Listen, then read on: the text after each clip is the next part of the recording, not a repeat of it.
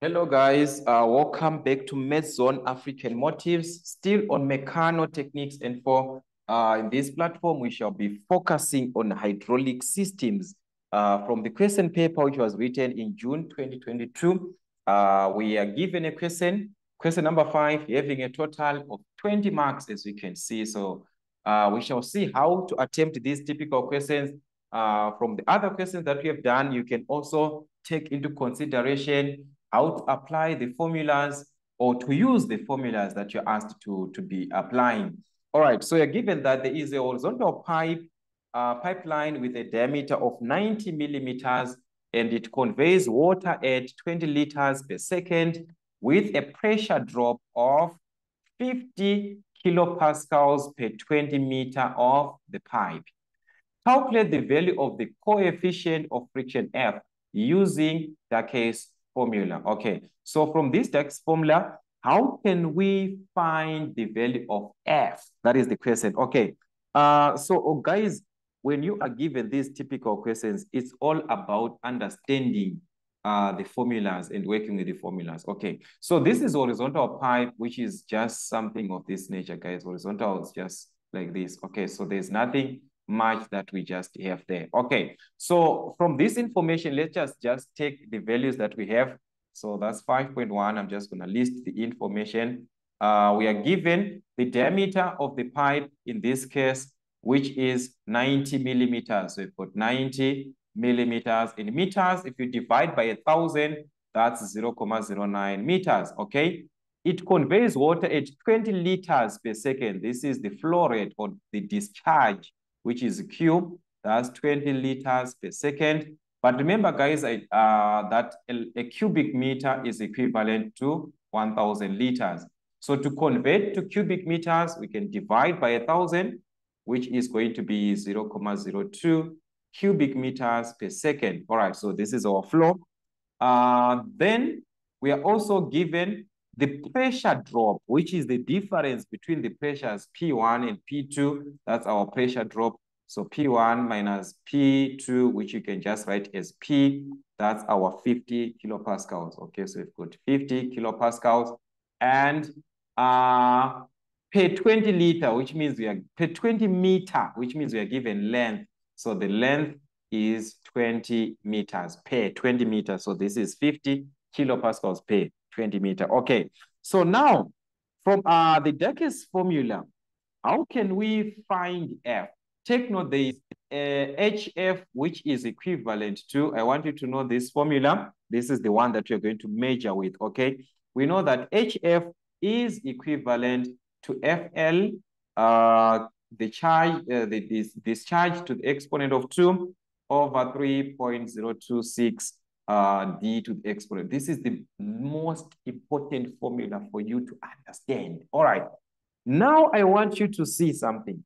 In order here to find F, we can transpose our F. Okay, we can just cross multiply because that is where we're going to have our F here. So you can just cross multiply 3.026 d to the exponent of 5. HF is equivalent to FL q to the exponent of 2. So to find F, we can divide by LQ squared here by LQ squared. So that means our F is going to be 3.026 d to the exponent of 5 HF, everything over LQ squared. But we do not have this HF. Everything is there. Everything, we have all the info, but we do not have that HF. All right. Where can we have our HF? Remember that HF is equivalent to the pressure over the rho times the gravitational acceleration, okay? That is where we can have our pressure in, but remember, our pressure was supposed to be like this, rho GH. So as we are to calculate this H, which is our HF in this case, so it's just pressure divided by rho G. So H is supposed to be pressure over rho G like this. But this is our HF, and this is the pressure which is representing the pressure difference P1 minus P2, which is 50 kilopascals. Okay, so from there, we can have our HF. So HF is equivalent to the pressure 50 kilo. Kilo means times 10 to the exponent of 3. So that's 50 times 10 to the exponent of 3, or just 50,000. all right, 50,000 in this case, that's 1,000 over rho G. This is rho for density, okay? So this is a density, and we are dealing with what? With water in this case, and we know that the density for water, that's 1,000 kg per cubic meter. So we're going to use 1,000 in this case. So this is going to be 1,000 multiply to G 9,81, so we can have our HF in this case. All right, so simplifying properly, our HF in this case is going to be 5.097 meters. We have the HF now, so that means you can calculate F, since we said F is equivalent to 3.026 times D to the exponent of 5, which is the diameter of 0.09 meters here. All right, so we've got 0.09 to the exponent of 5 times HF. Now we've got our HF, which is 5.097. Everything over LQ squared L, that's the length of 20 meters times the rate of flow or discharge of 0.02 to the exponent of 2. So that's to the exponent of 2. So from these guys, you can find your F, which is the coefficient of friction, just like that, playing around with formulas. All right, so you're going to obtain something like 0.01138 and so forth. So if you change, this is going to be 4. All right, something like that. So it's a constant, or you can just have it as 0.11 like that. It's fine. All right, so that is how you were supposed to calculate this F. All right, so I'm just going to remove this and move on to the other question. Let's just hope it's not going to, okay, it's another question, which is, all right, guys, okay, let me see if this information can come back.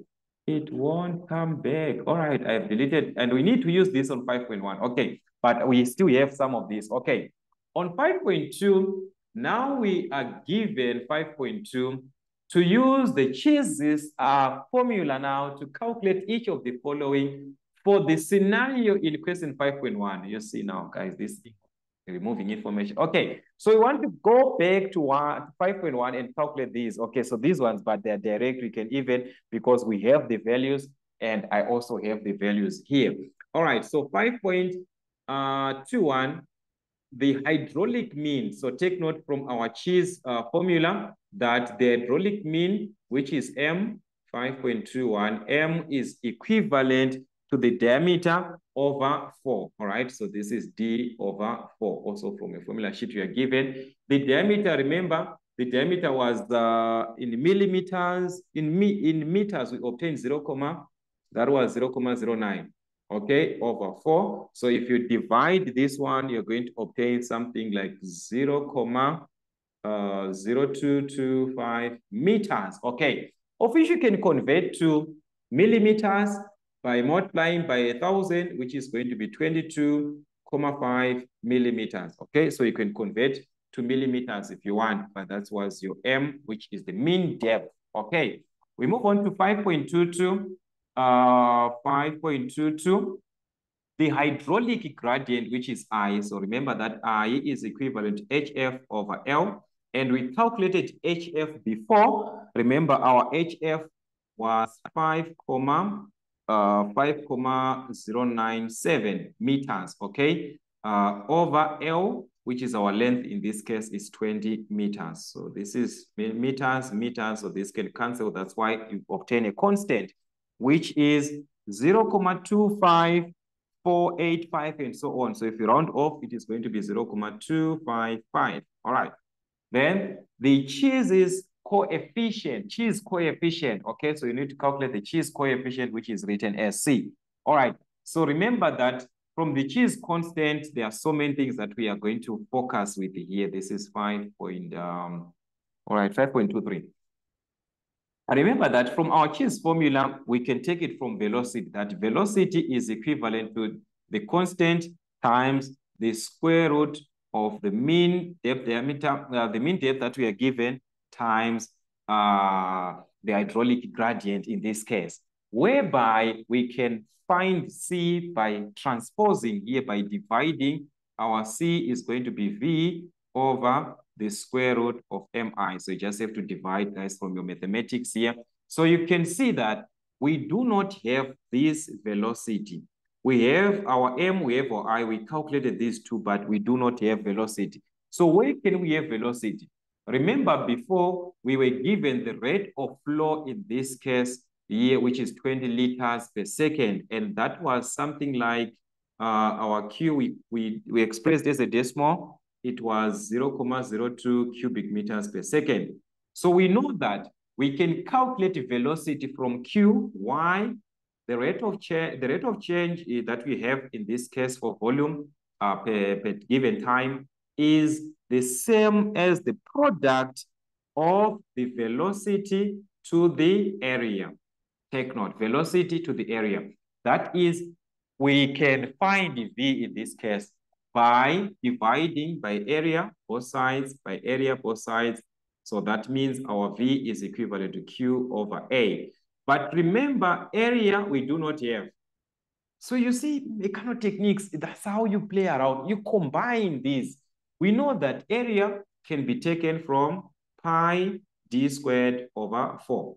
So that means we can substitute this as velocity is equal to Q, which is 0.02 over the area, that's pi d squared over 4. So we're going to have pi times d squared, the diameter now. Remember, our diameter was 0.09 in meters from that information that we listed before. So it's 0.09 squared over 4. So this, you put it in a bracket so that you don't obtain a wrong answer. Okay, so this is going to give us the velocity in meters per second. So our velocity in this case is going to be something like 3,144 meters per second.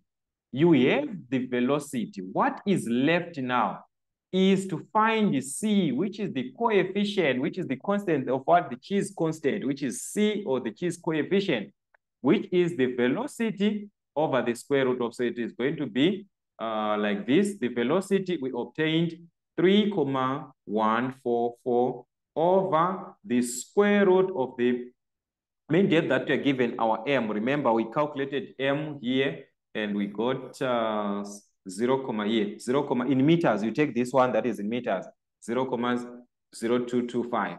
So that's 0,0225 times I, which is our gradient.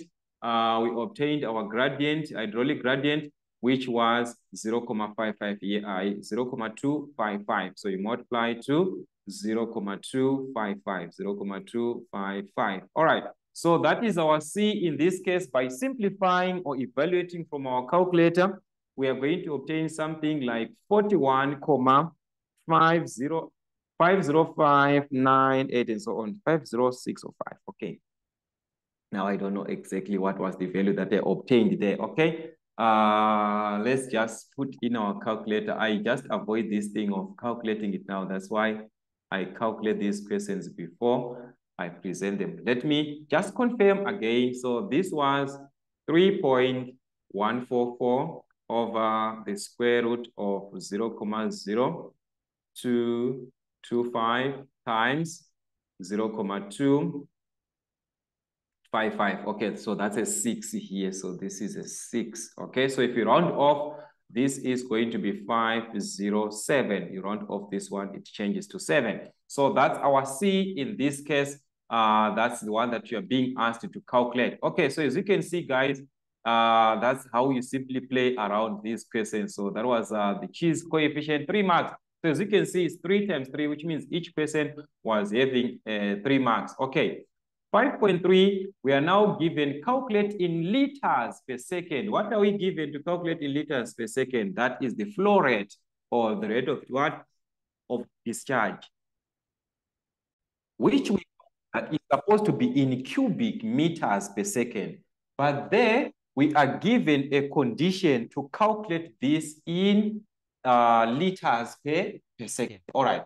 So what we are going to do is to list down the information that we have in this case. Okay, what are we given? Okay, so let's list what we have. So we need to calculate the Q in liters per second, but we know that a cubic meter is equal to 1,000 liters. Okay, So through a diameter, so you're given the diameter of 180 millimeters divided by 1,000, that's 0.18 meters, which is a venturi meter with a throat diameter. Okay, so here we have got two things here, the major diameter from the pipe, then the throat diameter from the venturi meter, which is 120 millimeters, all right? That's 0.12 meters if you divide. And the coefficient of delivery, which is our CD, is equivalent to 0.97.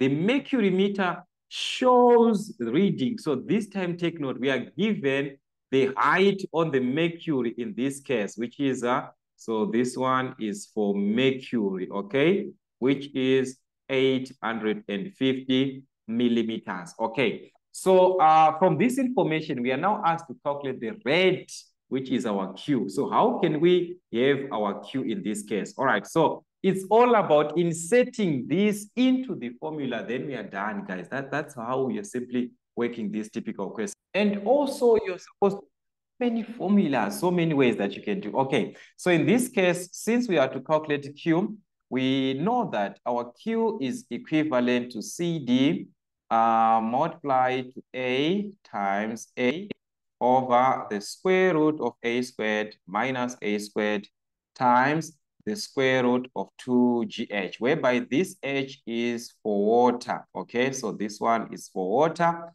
and this is for mercury, okay? And we have a relationship that we are going to do to find the one for water and the one for, so that we can substitute into the formula, okay? So now, okay, this is one formula that we can use, or we can use this one, which states that it's a pretty nice formula again for Q. I can even write it on top here. Okay, even aside here. We can use our Q as Q is equivalent to CD, that is CD times the area times the square root of 2GH. Everything over m squared minus 1. Okay, so you can just play around with the formulas, okay? Still, you've got answers which are in the same way. Okay, so I'm just going to explain maybe, yes, let me just explain both formulas. Okay, let's start with the first one. Okay, from this formula, what is needed right now, or what is left from this formula, is to find H. Okay, we have a lot. We need area, and H. Okay, so let's start with H first. Okay, H can be taken from what? From that one for mercury. Remember, guys, I told you that the pressure head, the head that you're going to have for mercury is taken from the one for water. That is H mercury is equivalent to the H water over 12.6 for mercury. Okay, so that means for water, you just have to multiply both this over 1. So 1 times H water, that's H water, is equivalent to 12.6 times H14 for mercury. Okay, so this is what you're going to have in this case. So that means we can calculate the one for water, which is the one that we need on the formula. So that's 12.6 times mercury. We are given 850 millimeters. All right, so we're going to multiply, and having these dimensions in meters, if we divide by 1,000, that's 0.85 meters, okay? So that will be 0.85 meters. All right, so if you multiply 0.85 to this one, was this 0.85? Was this 850 or 86? Okay, this is 850. All right, so which means I actually took this one in a wrong way. Okay, so let me use the calculator. Let me show you the calculator here. All right, so I hope you can see everything on the screen now. So from the calculator, this is what you're going to do. 12.6, sorry, multiplied to 0.85. We've got something like 10.71. Okay, so this is going to give us 10.71. So we've got 10.71 meters. Okay, so this is in meters now. Okay, so from this value that we have, now we can calculate our D, is it D or Q? Okay, let me just indicate we have got our H here. Let's get back to the formula. Now we can calculate Q, which is the rate of flow. Okay, So that is what you're going to do to substitute the information now. That means our Q is equivalent to CD. We have our CD in this case, which is 0.97. The area we do not have. So let's calculate the area again. Okay, let's calculate our areas. Okay, even at this side here. All right. So from the bigger diameter of the pipe, our area, remember that it's pi d squared over 4. So that's pi times d, which is 0.18 from the pipe squared over 4. So if you divide properly, you're going to obtain 0.0254 square meters. Okay, then we move on to the smaller one. From the smaller diameter, from that diameter that we are given, which is the throat diameter of 120 millimeters, we got 0.12. So we're going to use 0.12. So that's pi times 0.12 squared over 4. So our A in this case is going to be 0.0095 square meters. Okay, so we have the areas. So now we can substitute, guys, the bigger one, 0.0254. So this is the one that you're going to substitute here, times 0.0254 times the A, the smaller one, we got 0.0095. All right, everything over. So take note, this is a repetition. A squared minus A squared is simply these values, you square them. 0.025 squared, there's a 4 here, okay? Minus 0.0095 squared, okay?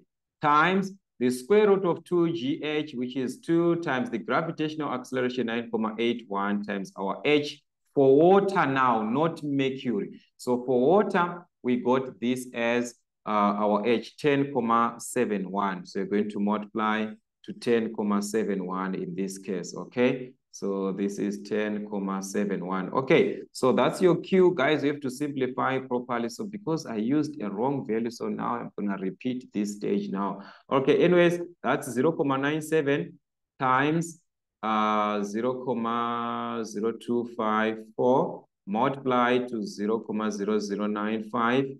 Everything over the square root of 0.0254 squared minus 0.0095 squared. Okay, then whatever that you have, you multiply to the square root again of 2 times 9.81 like this, times the distance, which is 10.71. Okay, so this is going to be 0.144. All right, so you're going to have 0.144, which is measured in cubic meters per second if you calculate this way. But we are given to calculate this in liters per second here, liters per second. And I told you that a cubic meter is equivalent to 1,000 liters. So to convert this to liters, how are we going to do it, guys? We simply multiply by 1,000. All right, so that's our Q is going to be 144 liters per second. Now you've multiplied by 1,000. It's now liters per second. Okay, so that was the typical question, guys. Very, very typical because they do ask typical questions like this. Okay, but like I said, we've got two formulas for calculating Q. The other one can be taken from here. Okay, this one, let's just write it down here. I'm gonna write it down here so that we do not have a lot of things on the same thing. Okay, we say the rate of flow can be given as CD times A times the square root of 2GH in this case over M squared minus 1, which is M is the module in this case. Okay, so A, we calculated already the area, the bigger area, this one we have. Our H, we calculated our H, which means we just need M squared. So M squared is taken from this formula that M squared is equivalent to D to the exponent of 4 over D to the exponent of 4, which is same as D over D to the exponent of 4 like that. Okay, so that's D over D. And remember your diameters, guys, the ones that you're given in meters, the bigger one was 0.18 Okay, over the smaller one here, all right, here. Okay, the smaller one, 0.12, 0.18, 0.12. Okay, so you divide these two so that you find m squared, okay? So that's how you calculate this one. So this is going to be over 0.14, 0.11. Is it 0.11? Okay, 0.11, everything to the exponent of 4. So if you divide properly, we are going to obtain something like 7.17, okay, something like that, 7.17, which is our m, which is the module in this case. So from the module m, we can substitute everything because we have these values. That's our CD. In this case, remember, it was 0.97 times the bigger area, which we got as 0, what was that area? 0.024, something like that. Okay, it was 0.0254 times the square root of 2GH, 2 times 9.81 times H for water. This one is for water. And for water, we calculated our H here. We got 10.71. Okay, so this was 10.71. So it's going to be 10.71 over m squared. Already, this is representing m squared here. Already, this value here is representing m squared. Remember, this is m squared. So m squared is equal to this value. So this is the value that you are substituting. In place of m squared, we are going to substitute 7.17 minus 1 like that. Okay, so this is one thing. So we can use our calculator, guys, to calculate our Q. So we are going to have an answer approximating to that same answer that we had before. That is how we simply have this one. It can just differ a little bit, but it is going to approximate to that same answer that we had. It's going to be not much different from that one, or it can be exactly that one. That's how you can calculate the rate of charge. Then you convert to liters per second as per instruction, like what we're given here. Our instruction was to calculate in liters per second. So that's what you're going to do. So you can finish that one and see if you're obtaining a similar answer or an answer which is almost to this one. Okay, so these are the typical questions on hydraulic systems. And this is one of the most important topics because it is a lot of marks in your syllabus. So make sure that you revise your formulas from past exam papers and also your textbooks as much as you are revising, guys. It's very, very important. Okay, that's it for the meantime from African Motives. Till we meet again.